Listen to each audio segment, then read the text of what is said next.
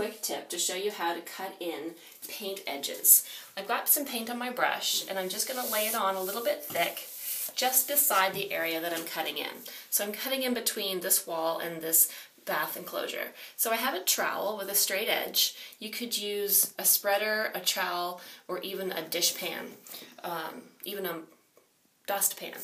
And so what you're going to do is just feather the edges in toward your edge here, and this is providing a barrier, and just slide it along and continue spreading the paint. And you'll have no overspray and you don't need any tape. That's it.